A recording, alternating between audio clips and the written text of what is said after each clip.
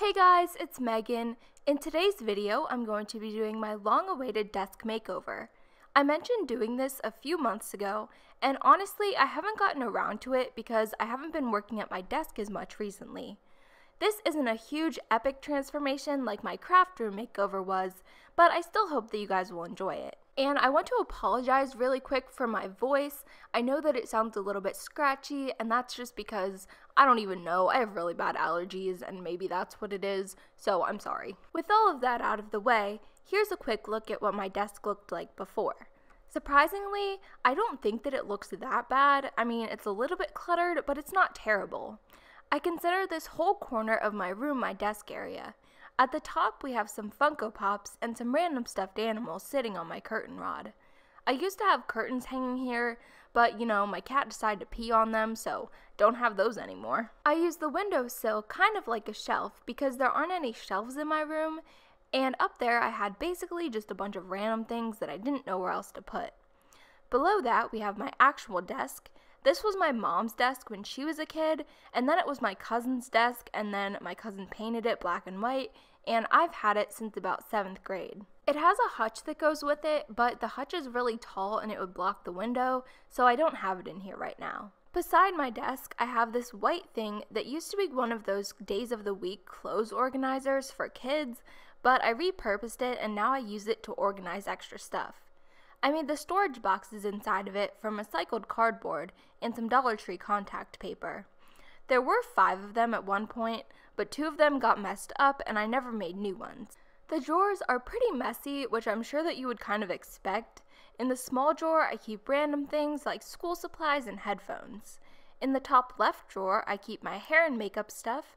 I have more makeup that's either in the bathroom or in my closet, but truthfully, I don't really wear it that much. Underneath that, I keep jewelry and hair accessories, and in the bottom drawer, I have a bunch of miscellaneous items. The bottom drawer is pretty scratched up because my cat Lucky used to like to use it as her personal scratching post. I'm sure that I'll get a lot of comments saying like, oh, you should repaint the desk and fix it up, but you know what? We're just gonna call it character. But anyways, to the left of my desk, I have this trash can, which I always forget that I have, and some papers and my old laptop that stopped working on me a few months ago. I started the desk makeover by organizing the drawers first.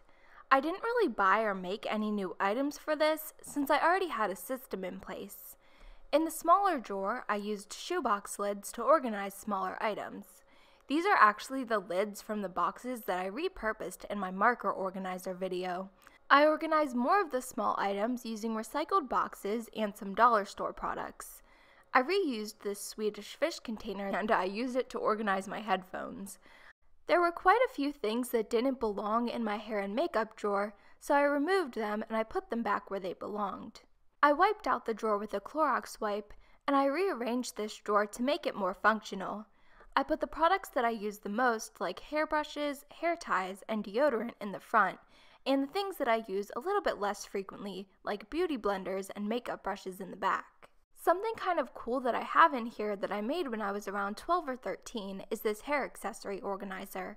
I cleaned out an old peanut butter jar and I cut it in half, and I decorated the outside with duct tape, washi tape, and stick-on gems.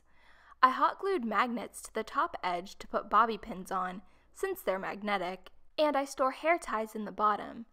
This is one of the most useful things that I have ever made, and I definitely recommend making one. I didn't do much to the jewelry/hair drawer because I didn't really feel like going through it, so I just organized it a little and got rid of a few things. I couldn't really show you me cleaning out the bottom drawer since it had personal things like checks in it, but here's a quick look at the before and after. I found this self-portrait that I did in art class in 8th grade. A lot of you guys have asked to see old art of mine, but honestly I didn't really draw much until I started this channel. This made me kind of want to try using the grid method again. Let me know if you guys would want to see a video on that. I also wanted to show you guys my old laptop as kind of a warning. A long time ago, I made a DIY keyboard cover using sticker paper because another YouTuber suggested it, and I won't name any names, but she said it was removable, and as you can clearly see, it was not. so I ended up buying a silicone one to cover up how gross it looks. And the moral of that story is that there are some things that you're just better off going to the store and buying instead of trying to make it yourself. Next, I cleaned all of the random crap off of my windowsill, and I decided that you guys needed to see this Starbucks flash drive that I made, which is a YouTuber DIY that actually did work, but I never used it because it's kind of dumb and like regular plain flash drives are much more convenient. I wiped off any of the dust from the windowsill, and then I did the same thing on the other side. When that was done, I put the things that actually belonged there back up. After that, I cleaned off my desk, which surprisingly wasn't even that bad. To decorate the space above my desk, I took this pin board that I made quite a few years ago, and it has definitely seen better days, and I turned it into a YouTube planner. Initially, this was a wooden frame from Michael's with a piece of repurposed foam board in it. The foam board used to be a big collage that I made that I later cut to fit the inside of the frame and covered with leftover fabric. As you can see from the back of the frame, I apparently painted it green at one point, but anyways, I just cleaned up the frame and cut a piece of cardboard to fit inside. I was lucky that I had the old piece to trace around, but it would be really easy just to trace the inside of the frame and do it that way. You honestly don't even need the frame for this project, and you could just use a random piece of cardboard. I covered the piece of cardboard that I cut out with purple duct tape, and I cut 2 thin strips of light purple duct tape to divide the board into 3 sections. I placed sticky notes on the board as a guide, so I would know where to put the strips of tape. Then, I cut out the words film, edit, and upload from some vinyl with my Cricut machine, and I placed them on the top of the board along with another strip of duct tape. I used more duct tape to attach the cardboard pieces into the frame, and used command strips to hang it on the wall. I used a flat push pin to pin the pad of sticky notes to the board so that they would be easily accessible. I got this idea from a YouTube channel called Clutterbug. She makes great cleaning and organizing videos, and I'll make sure to link her videos down below.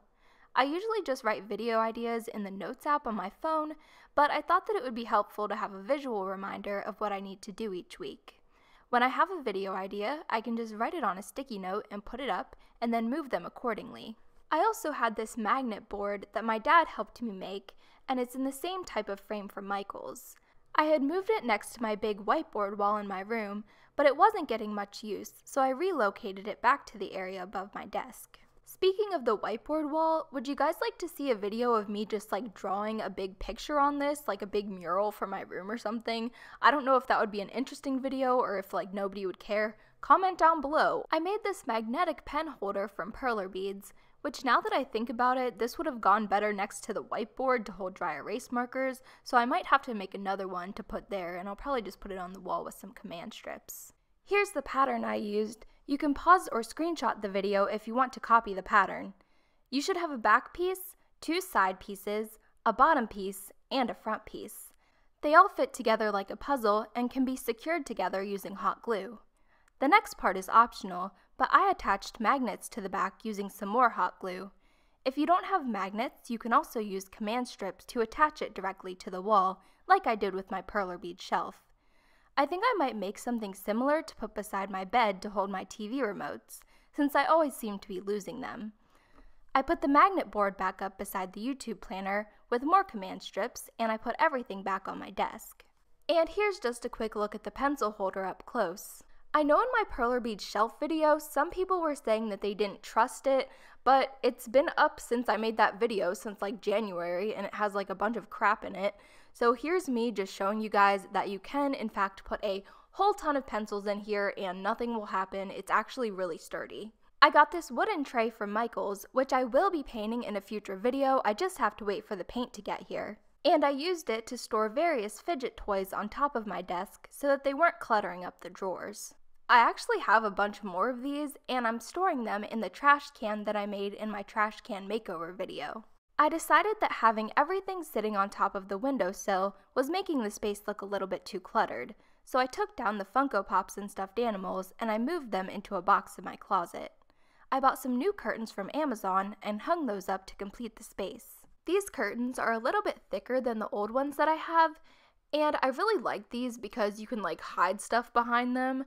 It's really good for hiding the wires that are under my desk and all of the junk that's on my windowsill. So here's a look at my finished desk area. I know it wasn't a huge transformation, but I'm really happy with the space. I had thought about turning the white thing that's beside my desk into a desk hutch, but then the frames would have been covered, and so I just didn't do that.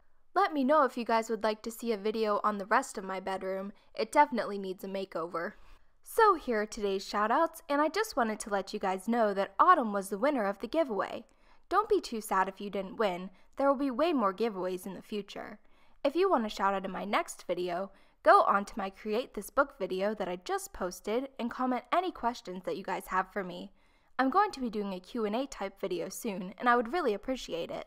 So thank you guys so much for watching. I hope you enjoyed this video, and if you did, make sure to give it a thumbs up, and as always, make sure to subscribe for more videos just like this one, and make sure to follow me on Instagram. It is @WellerMegs, and yeah, I love you guys so much, and I will see you guys tomorrow. Bye!